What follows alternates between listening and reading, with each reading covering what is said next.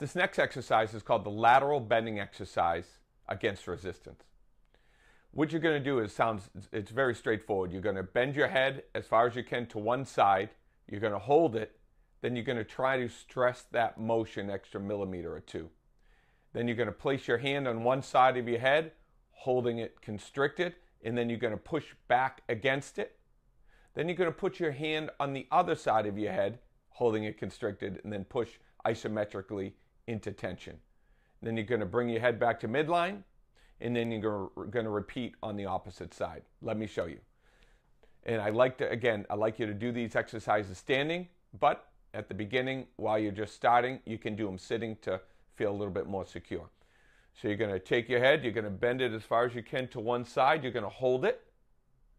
Then you're going to try to push your motion an extra millimeter or two. Then with my hand on the opposite side of my head of the rotation, I'm going to hold it, and then I'm going to push back into resistance. Then I'm going to place my hand on the other side of my head, and I'm going to hold it, and I'm going to push into resistance.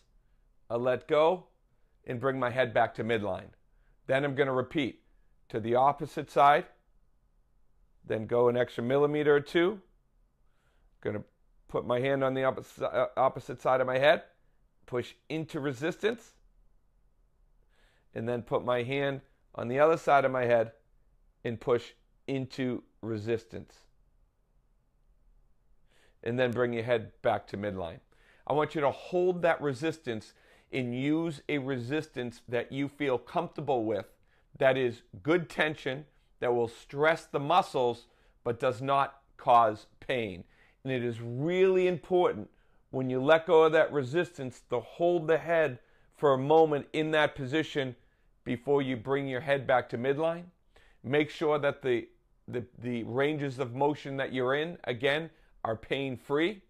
And if you can't extend that extra millimeter without pain, just do it within that first range of motion until you get good at this and you keep doing it consistently, because it's the consistency in doing these exercises all together which is going to transform the health of your cervical spine.